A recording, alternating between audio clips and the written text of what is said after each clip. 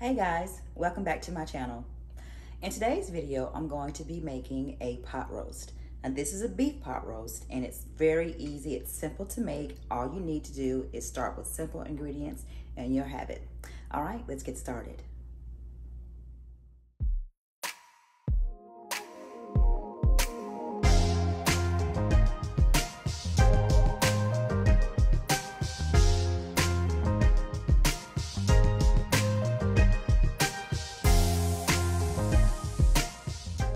Okay, so this is the ingredients that we're going to be working with today when we're making the pot roast.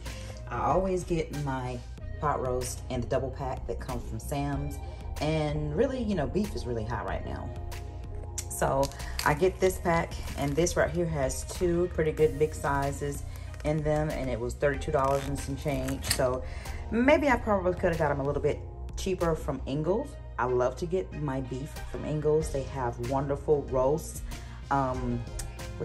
The chuck steak.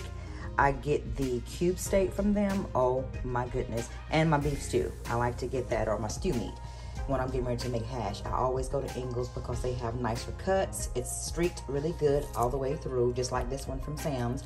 And they're just good and tender. So once this roast is gonna cook for about 3.5 hours on the stove top. And once it gets to the last maybe hour and a half, we're gonna put the vegetables in. I don't have any carrots, but that's fine. We're gonna put onions, celery, and potatoes in that. We're gonna brown it in this butter. And this is some of the spices that we're gonna use. This is my homegrown sage that I have ground up. Well, I just smash it with my hand because this is something right here that I've gotten out of the garden that's ready. And what I've done is some of the leaves were a little bit browning. These, look how big these leaves are. Look at that. I'll tell you, it's nothing like fresh sage that you get from your own garden that you grow. If you can't get it from your own garden, you can go to the grocery store in the produce section, and they do have fresh herbs, and it's in a little pack, and all you have to do is dry them out in the oven. Be careful not to burn it, because that totally changes the flavor. But you have to just dry them out in the oven, and then you just put them in your food, dressings, whatever. So we're gonna be putting 1 can of French onion soup. I would put some consommé in here too, a can of consommé, and that's just really concentrated beef broth that Campbell's make. But since I don't have any of that, I'm going to put the Knorr beef bouillon in there. Black pepper, salt, accents. I'm gonna put some Tony Ketchers. I always, Tony Chachere's seasoning in it. I called it Tony Ketchers for a long time until I saw a commercial that taught me how to say Tony Chachere's. Okay, that's how you say that. Okay, and some minced garlic, and that's gonna be it. Okay, first we're going to go to the stove top and we're gonna get these browned after I wash them up. I'm giving them a bath, and then we'll be right back. I've moved everything over here to the stove so that way you can see what I'm putting in the pot. Okay, so the first thing I'm gonna do is brown both of these roasts. Mind you, the one that I'm cooking in the crock pot, I'm not going to even show you the ingredients and stuff. I'm gonna focus on the stovetop roast. I looked in online to see if I could find any recipes for stovetop pot roast, and I couldn't find that much. So I'm just gonna make this, similar to how we used to make it when I was growing up, how my mama taught me how to make the first pot roast. And it was on the stove top, it wasn't in the oven. Most of the time now, every recipe that I look for on Pinterest was in the oven. You browned it on the stove top and then you put it in the oven, or you put it in the crock pot. So what I'm gonna do is show you how I make stovetop pot roast. Okay, the first thing I'm gonna do is put my butter in the pan, and I'm using this Irish butter. This tastes so good. You guys, if you ever try this Irish butter, it doesn't matter what brand you use, but most of the time I get this right here, and it's delicious. Okay, so I'm going to let this butter melt. Just don't pay attention to that pan over there. Pay attention to this one. Okay, so I'm gonna let it melt. And once it's clarified, that means once all the cream is cooked off of the butter, then I'm going to add some garlic. I'm going to start browning my roast.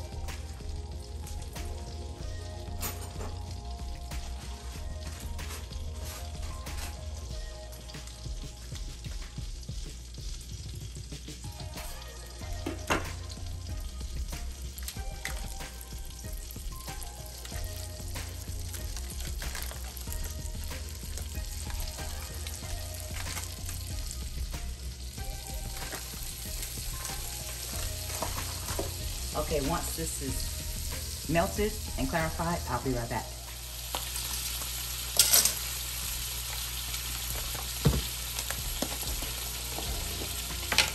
All right, I'm gonna put about a tablespoon of my minced garlic in here.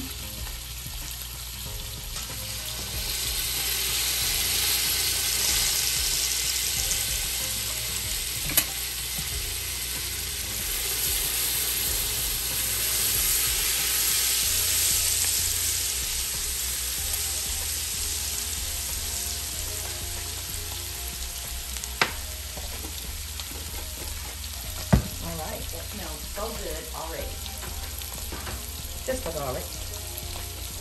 Now, I gave my meat a bath, and what I did was to dry off the excess water. I'm just going to sit it down in there.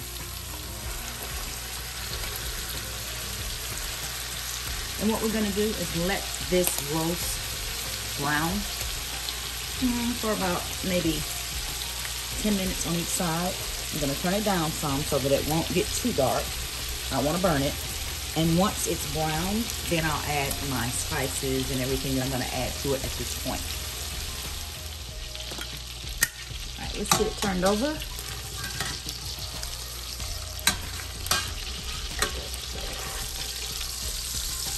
Put the bigger meat, the bigger roast in this pan. Okay.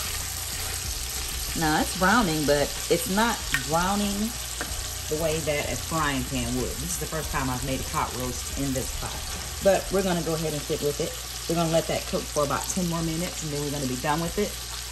As you can see, the roast that I cooked, that I'm browning, and this one on the left is already good.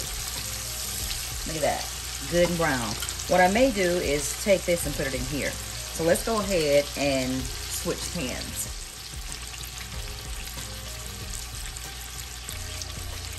Okay, so since we're not browning too good in this pot, we're gonna switch it out. There we go. We're gonna finish browning it over here. And once it's finished browning, we'll be back. Okay, let's give it a flip. Now that's prettier. Okay, so now it is brown on both sides. We're gonna put it back in this pot. And what we're gonna do is take all the drippings from this pan and add it to that pot.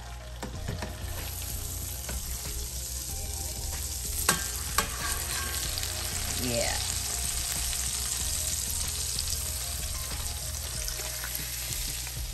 There we go.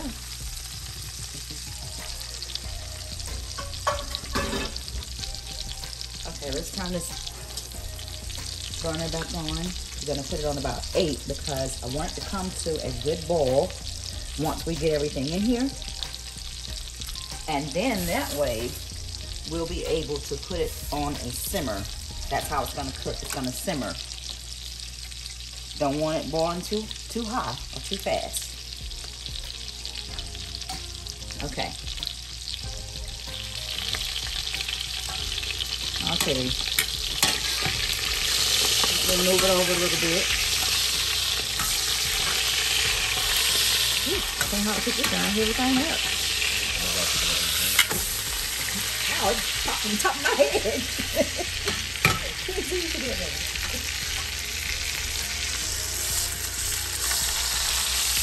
That pan is real deep. Okay, that's good and seared right there. Okay, that's what I'm talking about. That's gonna be really good and flavorful. What I'm gonna do is add my ingredients. First, I'm gonna go ahead and get some liquid in here. This is the 1 can of French onion soup from Campbell's.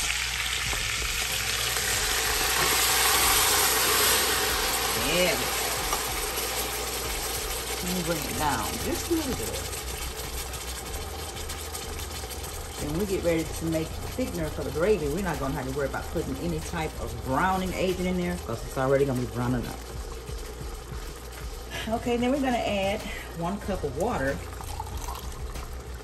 right now. 1 can of water. Probably gonna end up putting about 2 cans.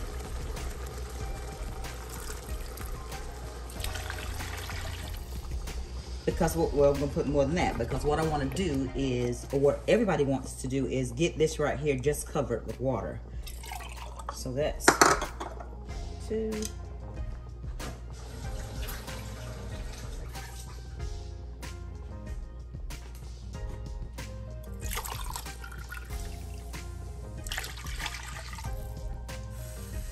All right, we'll come up with that in just a little bit. And I will definitely, as always, have the recipe in the description. So I may flubber a little bit during the cooking process, but you'll have the actual amount of water in the description. All right, now we're gonna go ahead and start adding our spices. Now this is gonna be 1 teaspoon of accent. You know, I always say with my recipes, you don't have to use accent if you don't want to. I like to use it. 1 teaspoon of Tony Kircher's, Tony Chachere's Creole seasoning. I'm so used to saying it that way that I always say it that way first before I correct myself. Sorry. Tony Chachere's. Okay, we're gonna put 1 teaspoon, no, let me see, half of a teaspoon of black pepper. And this is Sam's brand. And this is a basic recipe. Okay, that's half a teaspoon. Then we're gonna add my salt. We're gonna add 1 teaspoon because I want this roast to be flavored all throughout. Then we're gonna add 1 whole tablespoon of beef bouillon. This is gonna take the place of me adding my concentrated consommé. My concentrated beef consommé. Okay, so that's how much we're gonna add of that. Then we're gonna add 1 teaspoon of my sage, my homegrown sage. 1 teaspoon.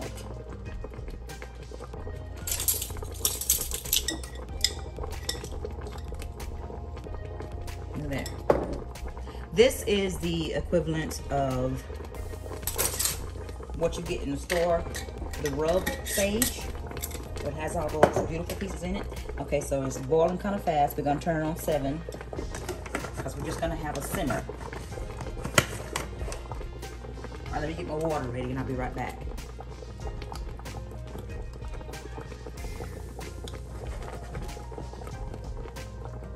All right, y'all. I know a lot of steam is on this. I'm sorry. It's gonna stop boiling so much. It looks really good and rich so far, but we don't want it to cook at this speed right now. It's boiling too fast. So what I'm gonna do, I turn it down to medium heat.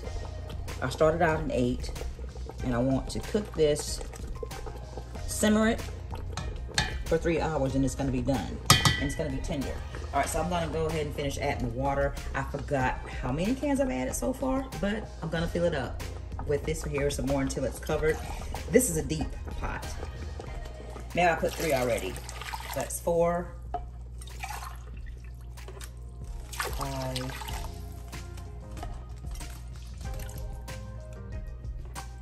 6, say 1 more, 7. Okay, so this is 7 cans of water, okay? That's how much you want to put in there to start with, okay? You're gonna come and check this probably every hour. It's gonna cook 3 hours. You're gonna come and check it every hour to make sure you don't need to add more water. And we're gonna give the flavor a little taste, see what it tastes like. And we're going to add some onions and celery in here right now. I know I said I was gonna add the vegetables at the last hour, but I want to go ahead and get the celery flavor in there. So what I done is chopped up 2 ribs of celery and 1 whole medium onion, and we're just gonna add that to the pot. And like I said, this is a pot roast, a stovetop pot roast. You can still cook it in the stove, on top of the stove. You don't have to cook it in the oven all the time. Look at how rich that gravy is. Oh my goodness. When I get finished, when it gets done, I'm probably going to make a thickener with just flour and water. Oh, you know what? Let me taste it a little bit. Let me taste it. I'm just gonna taste the spoon. And it has some good flavor to it. It does. Okay, so what I'm gonna do is I need to add some more beef bouillon to that. And that's exactly what I'm gonna do right now. I'm gonna add another tablespoon. We only added a teaspoon of salt. And let's see, I didn't put anything else. Now the Tony Chachere's Creole seasoning has salt in it, but everything else wasn't salt. So that is gonna be 2 tablespoons of your Knorr beef bouillon. If you use the consommé, the canned beef consommé, you would put 2 cans of the beef consommé in here. Okay, so since we don't have that, we're gonna improvise by putting the bouillon in there. So let's get it stirred again. And what we're gonna do right now is let it come to a boil. And we're gonna get our temperature regulated to see what we're gonna have it simmering on for the next 3 hours. Okay, let me put the top on here. And I'll be back when it starts simmering again, and that way we'll know what temperature we're gonna have the eye on. Okay, I just wanted to show you guys, this is kitchen bouquet. This is what I grew up using. My grandmother, Lucille Lewis, introduced me to this, and my mom uses it all the time. And this is just browning and seasoning sauce. If you have a pale gravy and you want it to be thick and rich, then you'll always put some of this in here. Now there's another one, I can't remember, it has an orange label. I've used that before when I can't find this in the store. But this right here you can find at Ingles. I don't know about Walmart, I've never looked for it in there. But with this gravy, we're not gonna have, when I'm ready to make the gravy for this roast, we're not gonna have to because it's brown, good and rich. But this is what you need to look for right here. Kitchen bouquet. There you go.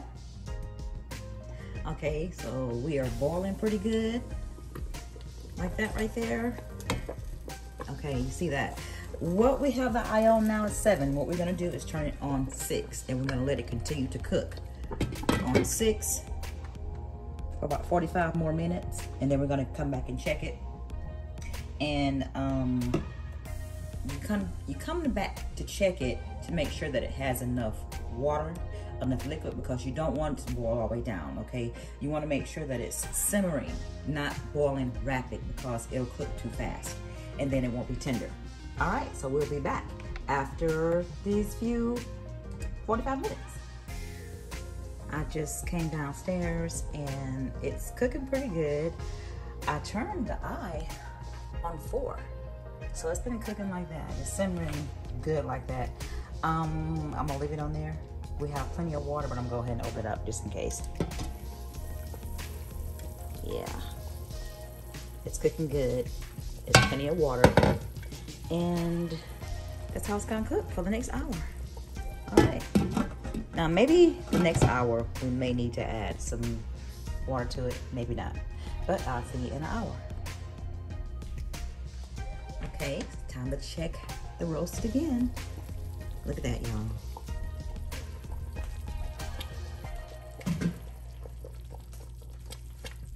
Let's give it a little, oh, look at that. That thing is so tender, y'all. Okay, the last hour, we are going to just be putting in the potatoes. I already have the onions and the celery in there, and look at how good that looks. Okay, so we're just gonna put the potatoes.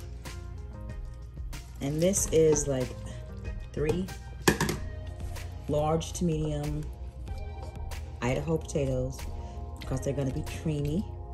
And that's all we're gonna put in there, because we're gonna have some rice with it too. I really wish I had some carrots. It would be really, really pretty and colorful. So we're gonna serve this roast with some rice and some green beans, and we will be back in an hour. Look at that. We're gonna go ahead and turn it off because our pot roast is done.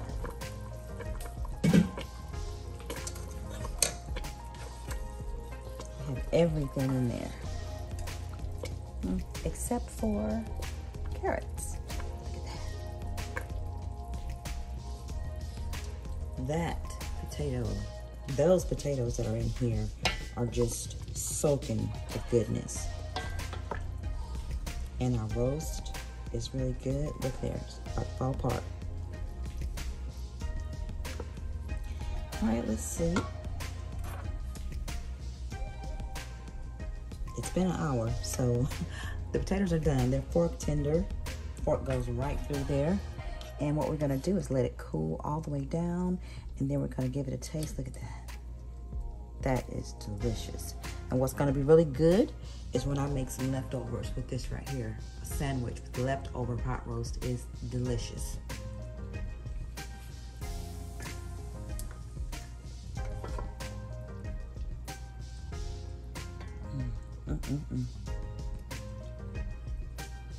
There you go. The only thing that may be a bit of a put off is checking on it every hour. But there's nothing like a good old-fashioned pot roast. Okay, we're gonna let it cool down and then we'll be back.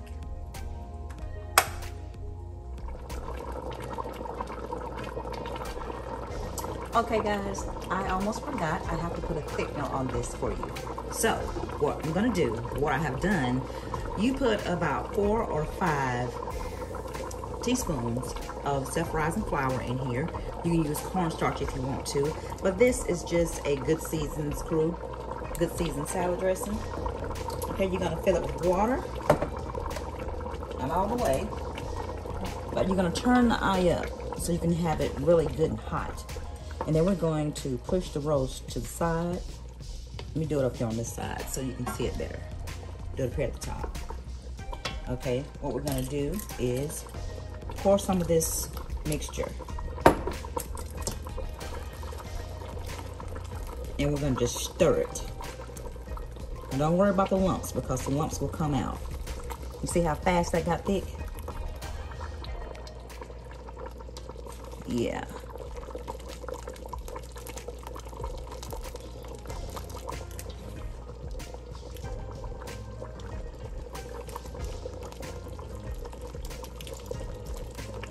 The lumps are gonna disappear, so don't worry about that.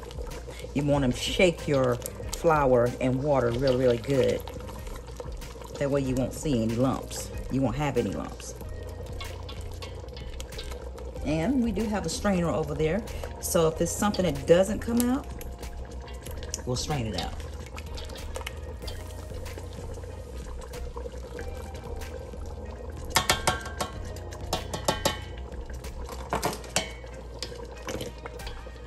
Now, look at that.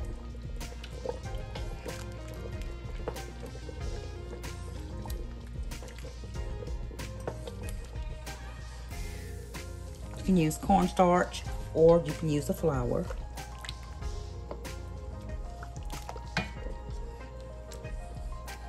Nothing is stuck to the pan. See, I got a little strainer right here. And we're gonna just strain out the ugliness. I'm gonna turn it back down.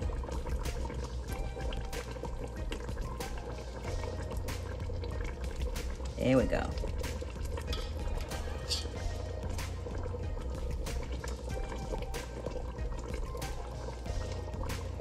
Okay, y'all. Now we're gonna let it cool down some, and when we come back, we'll put it on a platter and plate it up.